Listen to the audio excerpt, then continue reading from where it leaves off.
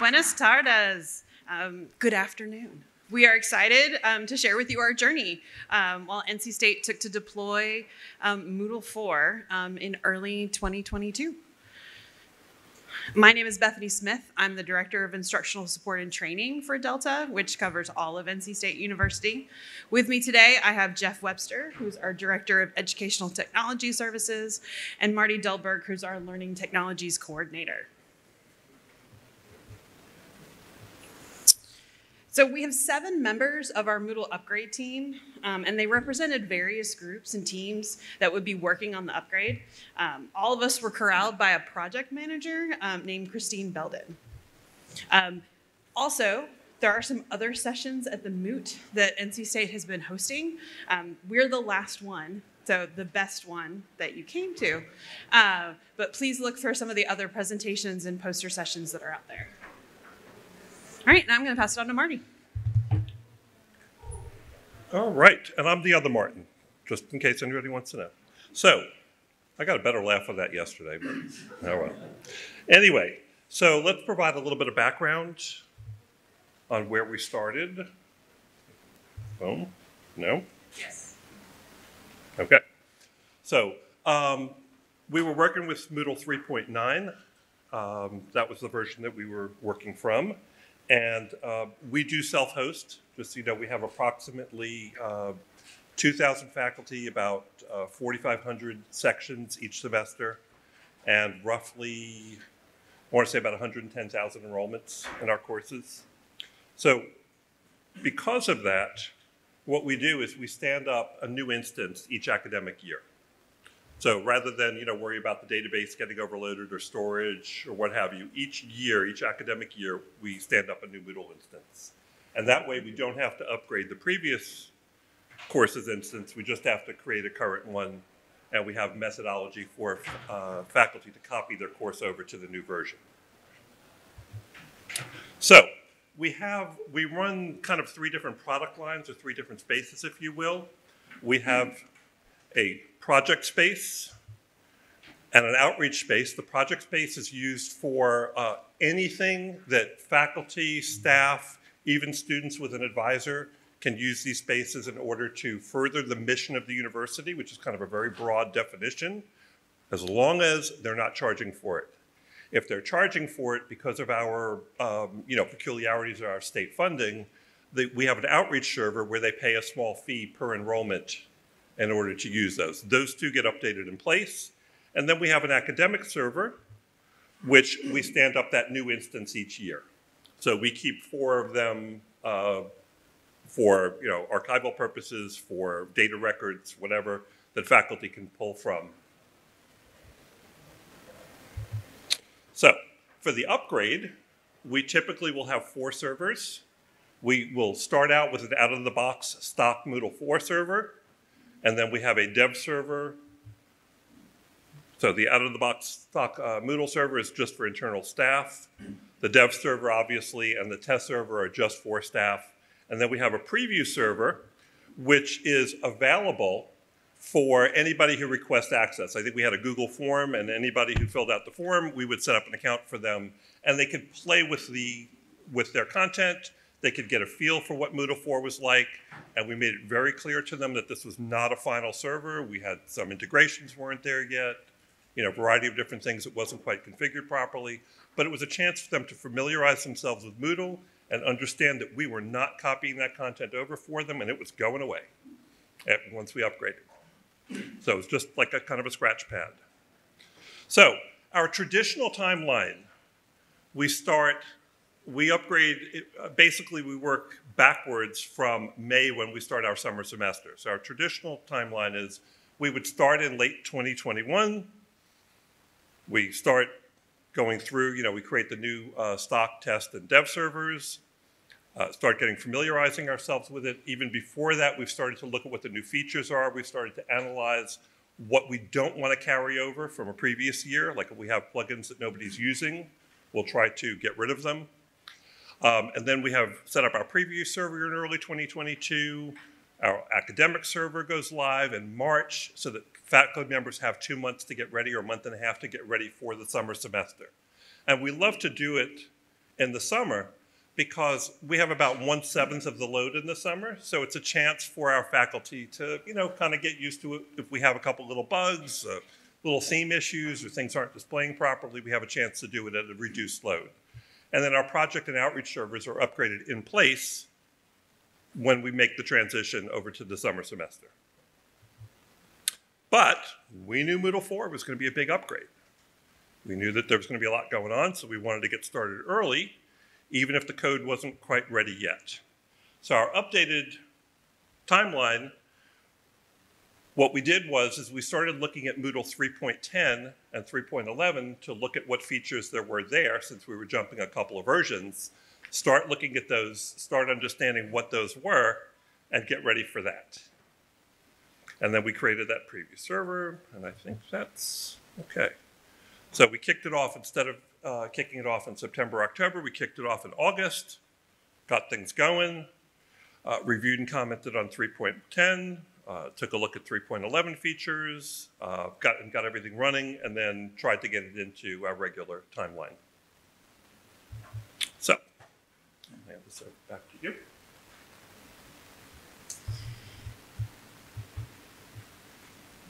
So because we knew Moodle 4 was so large, we knew we had to have a really big communication plan, especially with the big UX UI changes. Faculty don't like change, even if it's good change, right? We knew this. We knew this was going to happen. And we'll tell you what they actually said at the end. So we started really early, right? So when we did our kickoff, we started in August, coming up with the first official announcement. There were some screenshots that were kind of out there. And then we did a series of planning for some newsletter articles, making sure that every single month they were hearing Moodle 4, Moodle 4, Moodle 4. It's coming. Don't be scared. It's awesome. These are the things you're going to love about it. And from a support and training perspective, we wanted to get ahead of, all right, well, how much work is this going to be on our team? Like, we have a lot of documentation. We have a lot of things written. We have a lot of stuff. What do we need to do? So we started cataloging all of those existing resources, because those we look at ahead of time and know what we're going to be changed. So first of all, we have a public knowledge base. So we knew that we had to look through those knowledge base articles and see which of those were kind of specific to a look and feel. There were a lot of changes that didn't impact our knowledge base because the process might still be the same, but the look or the way to go about it might change. We have a fairly active YouTube channel, and in fact, our YouTube channel is probably the most popular thing we did with our Moodle 4 upgrade, was create, and we'll talk about our YouTube channel, but basically every single video on the YouTube channel had to be upgraded and changed, and think about how we would do that. We also have a series of user guides, which are more in-depth than really a knowledge base article. And a lot of those are for some of the things that we have created in-house that are pretty intense. And those we're going to need to be upgraded as well. And then at last, looking at our teacher resources website, one of the things we realized that we were missing a few years ago was that we had some really great how-tos, but we didn't have any best practices. And we decided to keep our best practices separate from the knowledge base. So we created a separate website that was like, so the knowledge base would be like, how do you set up a Q&A forum? And then the teaching resources website would be, why would you set up a Q&A forum? And then link to the knowledge base about the how-tos. So when we were cataloging these resources, we have the scariest spreadsheet that may exist in all time, especially to members of my team. So the first thing was, is a revision going to be needed, right? So cataloging every single item, what needs to be needed, what needs to be changed. Is it screenshots? Is it a complete video? What instructions need to be rewritten? Who will be in charge of updating? We first let people volunteer. And then we voluntold to kind of see, based on expertise, who would be doing different things. And then as managers, we kind of prioritize, like, what is it that we need? And one of the things we'll talk about on the timeline is, when did we need what when, right? Because that became important. And then the size of the job, right? Like, how big is this that I'm asking somebody to undertake? And how can I help make sure that people on my team aren't overloaded with what they have to accomplish? I'm going to turn it over to Jeff.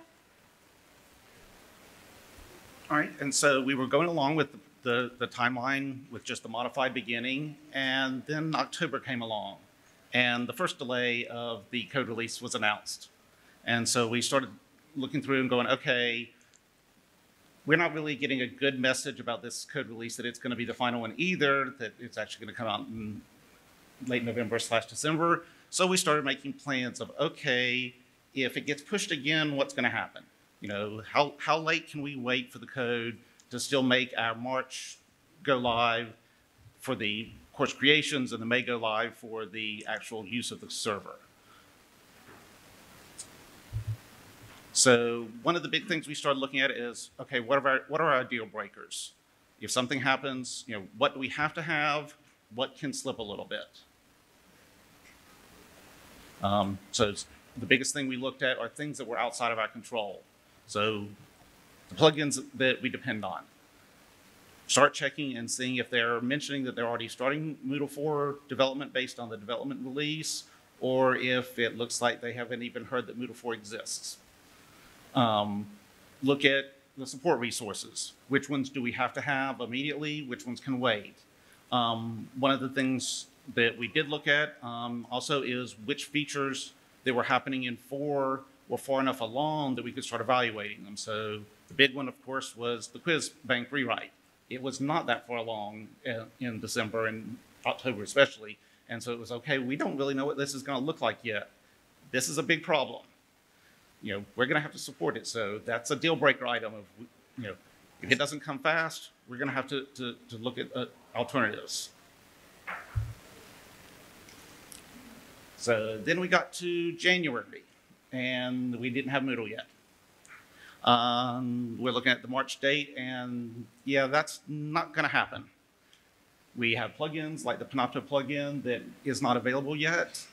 We have not gotten enough of our support materials developed because we've not been able to play with a full enough version. So then we started looking at what we can alter with the timeline. We want to keep our preview server, if we can, at the February date to get something out there for people to start looking at. Our academic server, though, launching in March did not look like possible. So we started thinking about other dates. Okay, can we delay that until May? That's a possibility. If we delay that to May, when do we delay the upgrade of the projects and outreach servers? We also started talking a little bit with some of our faculty about, okay, if we pick this date to give you the server to create content on, when could you teach classes on it? If we picked May, they did not want to do anything on the summer on it. They wanted to wait till fall. We did ask, okay, if we gave you the server in July, would you want to use it? I would say, what was it, 80% no? So it was, okay, that's off the table.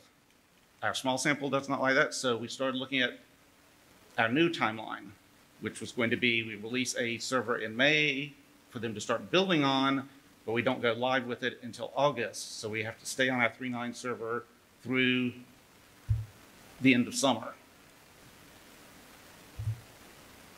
And so we ended up with an updated timeline.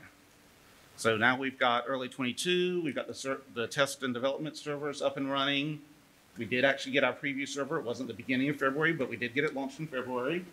Got a lot of great feedback. That was probably the best set of feedback we've ever gotten on an upgrade. Because we actually had, I would say, 20 or so faculty members actually give us feedback. You know, normally we get 2. And you know, they actually talked about things that some of them were the visual elements, but some of them were functional things that we could actually make some adjustments to. For example, one of the items that we adjusted, we don't use the home page in Moodle, so we removed that from the menu and just left the dashboard and the courses. You know, that was one of the items. We have a parent system above ours called Wolfware that's sort of the integration of all of our tools. They wanted that instead, and so we actually added that link in place of the home link. You know, so little items like that were things that we actually could adjust based on their feedback. And then communications. So then we had to update our communication strategy. And luckily we had not said Moodle 4 coming in March 2022. We were very smart about that. We just said Moodle 4 coming in 2022. So we ended up doing a couple different things. One was, so we have our different connections and email letters. We started an article series called The Path to Moodle 4, where we looked at a whole series of different ways to look at it. We have a faculty fellows program, and all of them, we encouraged and asked them to be like a mini user group, like what Jeff was discussing. They gave us feedback and then wrote an article about what their thoughts on Moodle 4 were, because having it come from the faculty can be really powerful. We also started to make sure that we disseminated through some of the other channels on campus, going through our provost, we're separate from our Office of Information Technology. And that was, if there was one thing I think I could have done a little bit different, is we didn't think about how do we advertise this to the students that the change was coming. And maybe that was okay, because I just went through the Reddit threads the day it came out and just watched what happened. But seeing the upgrade news, what would have been some things that we could have gotten out with the students to let them know it was coming. We were really focused on the faculty. So what do we need ready for the May versus the August date? So I don't know if you get the gravity of this situation. We have never changed our date ever in the history of our self-hostedness since 2010, right? Ever. And it was all Marty's idea. Totally Marty. Marty's like, well, why don't we just push it back? And everybody went, oh, I don't know. We've never thought that way before. But for us, and we alluded to this a little bit earlier, that summer was actually a really big thing.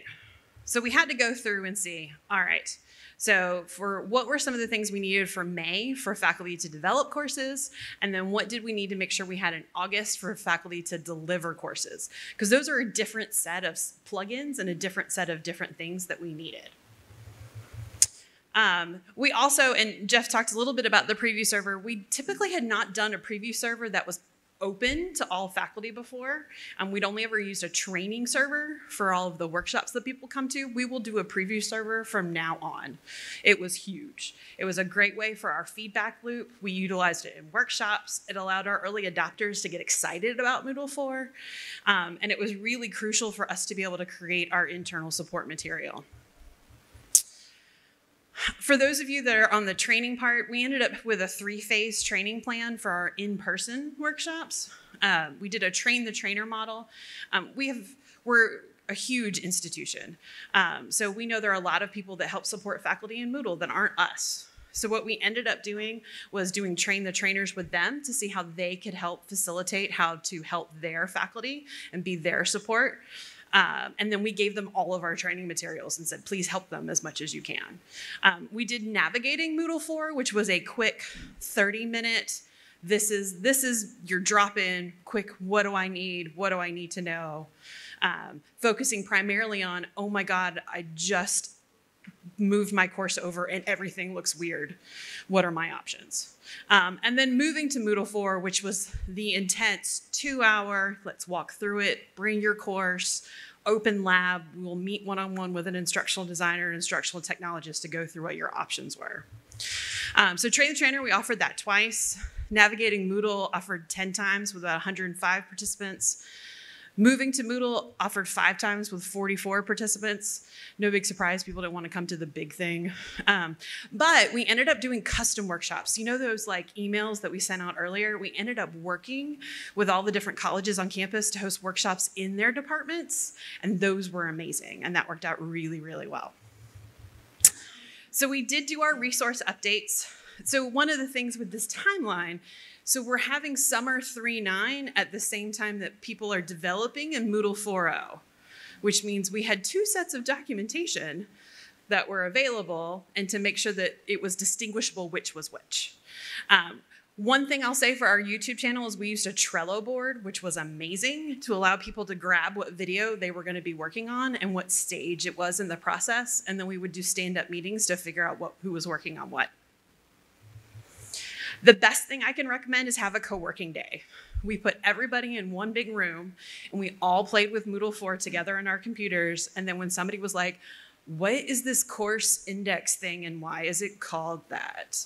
We could all talk about that and go through.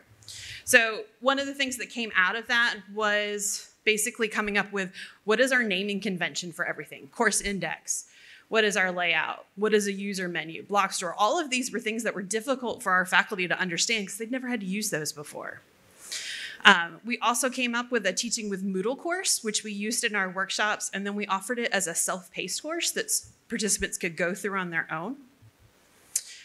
We also use a quick start course shell. So any instructor that starts a new class has the opportunity to start not from scratch in a blank course, but from a shell course that we have offered for them. And so we offered them as a quick start course shell that they could use that was updated, and that had to be ready by May. That was the number one crucial thing we had. This is our YouTube channel that we were able to update. We found the most success with our 3 to 5 minute videos on each of the different aspects and activities in Moodle 4. You're welcome to use all of them. They just look like NC State. So we got 11,000 views that summer. So we were really happy with that content that we added. Gonna move past this because we're running out of time. And then the last thing we did is we'd never used Moodle user tours before. It was just nothing that ever came out. It was perfect for Moodle 4. It was a really great way to showcase where things were, how things were different, and where things were located. And we created a user tour for faculty and for students. And that was a really big help for us. So I'm going to turn it over to Marty, finish it up. Were we successful? Or rather, were we successful? Well, we're here. So I guess we did okay. So by some measure, we definitely were successful. Obviously, we were able to get things stood up. We had, just like developers don't like change, when I first suggested that we, update like 3 months later, the developers were like, you can't do that. And then 2 weeks later, they had a chance to kind of get used to it, and it seemed like a reasonable idea. Our faculty had a great deal of difficulty with the fact that they couldn't indent content. There were some little issues with quiz questions. We had a great deal of difficulty with some of our third-party plugins, book publishers in particular. And if anybody who knows me knows I'm not a big fan of book publishers, but we kind of have to work with them. So a bunch of them didn't get their 1.3 out till very late. But overall, I think we did okay. I think that there are some aspects of it, particularly with our internal staff, that if I had to do it all over again, I think I probably would have migrated. I think we would have upgraded to 3.11 and then waited the following year and done 4. But that ship has already sailed. We're kind of stuck. You can't go backwards. But it's worked out reasonably well. We're still having a couple little bugs or little issues, but nothing serious. So that's kind of what I would have done differently. I don't know if either one of you wanted to add anything else to that. But I think I would have waited on the upgrade, but you folks all have the benefit of our, pain and suffering. So with that, I'd like to throw it open to questions. So, thank you very much. That was an excellent presentation. Big hand for everybody.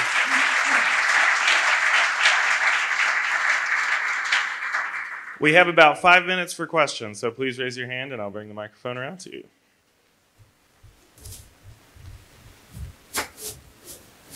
Forward, ladies and gentlemen. Anybody but Ted. Thank you. Anyone? Oh, I just wanted to know what your top 2 major pain points were. You want me to go with that one? Yeah. All right. So from the training support side, the biggest pain point was that the people that had the best looking Moodle courses, that had put the most work into their courses, had so much work to do in Moodle 4 to make it look better, especially with the indentation change. Whereas those that had the worst looking courses that were just like really, really bad just moved over fine. It was really frustrating. So I think that was a big pain point. And so we ended up creating a lot of resources of, here are the 5 options that you can do to change what you can do. But it was an educational thing for us from a tech side. So I guess from the tech side, we had probably 2. One was, unfortunately, the new quiz and versionings was not perfectly done. There were some reports were not quite looking at well-indexed tables, and there were a few quiz question types that just weren't quite ready for multiple versions. The other one, there were a few I think this was related to switching them to the new reports. There were a few of the reports that weren't the best SQL. There were some issues on the participants page where it was running some additional stuff it didn't need. After about 2 days of tracking down the issue, they actually found it removed some extra JavaScript and some SQL, and it went from like 5 minutes to 5 seconds on loading on certain classes. Both of those, or at least all the 5 issues that I know of that we had open, they're all being either worked on to be in 4.1 or actually being backported or ported, and it looks like they're going to be in 4.05. So they are fixes out there for them. I'm glad you mentioned user tours were very useful. Are you maybe willing to share these? We would love to share. So, by the way, everything we shared, everything we taught or trained, do you want anything, like, email me and we'll send it to you. We've got great handouts. But user tours were interesting, especially with Moodle 4. Things were not exactly where we clicked for them to be. So for the user tours, I definitely recommend being more broad and not specific in your user tours for Moodle 4. Thank you very much. On the course page, we usually have a right bar or the right bar that is now hidden in the version 4 by default. Is that correct? And how do you get around that? When you have the course page, you have the content in the middle and some sort of blocks on the right. And that is by default hidden in the version 4. How do you get around the kind of missing information on the course page until you click on the right, thing? So the block drawer is closed and the course index is closed. Yes. And those things are user dependent. So even if you as an instructor open them, it does not open them for your students. So that was a really, really big thing that we talked a lot about in the 30-minute workshop. Like, you're going to have, if you keep stuff in blocks, you're going to have to tell your students that it exists. Right? That was a really big part of that decision, is having them. We encourage all of our faculty to have walkthrough videos or a welcome video to show how to use their course and how to navigate their course. And that's a huge, I think, aspect of it. I'll say too, to that note, the course index, like when you're editing, you have different stuff in the course index than when you're not editing. And so there were a couple different things with the course index and how we named things that we also worked with faculty on. Student preview always is a good thing. The last thing I'll add, because we're done, all of the images that were used in this were either created by NC State or were Creative Commons images from the Noun Project. So thanks for having us.